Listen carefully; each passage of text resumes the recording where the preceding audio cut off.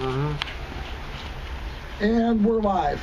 Thank you, ladies and gentlemen, for tuning in for yet another adventure in this wacky rocket science called apocalyptic end-time prophecy. You can watch all kinds of stuff.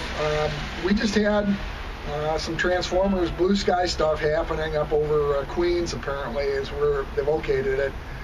Con Ed claimed responsibility for the thing. I saw the blue flashes in the sky, and it was eerie to look at, and I didn't bring my camera out because I just thought it was something like a transformer blowing up. And it turned out that Han's hypothesis was confirmed with the late-breaking news.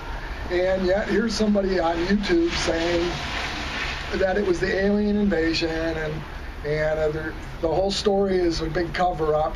And I don't want to give this guy any credibility by citing his website. I don't know if I want to embarrass him that much.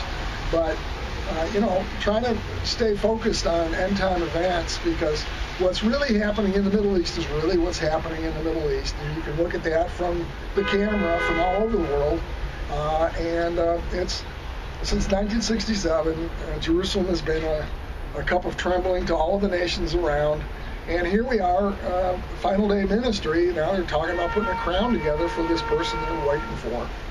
They call him the Messiah. The Muslims got it all confused. They got one or two. The New Testament's pretty clear about it. And Daniel talks about it, and I'll talk about it as some of the other episodes.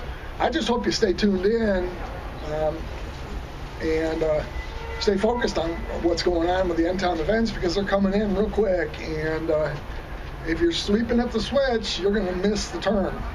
So thanks for tuning in, and this is me. I'm signing out. Let's see if I can do that. Yeah, there you go. Whatever. Thanks for watching. You can click that red button, subscribe and like, and my cameraman will hit that button in the center. It'll turn the camera off. In the center? Yes.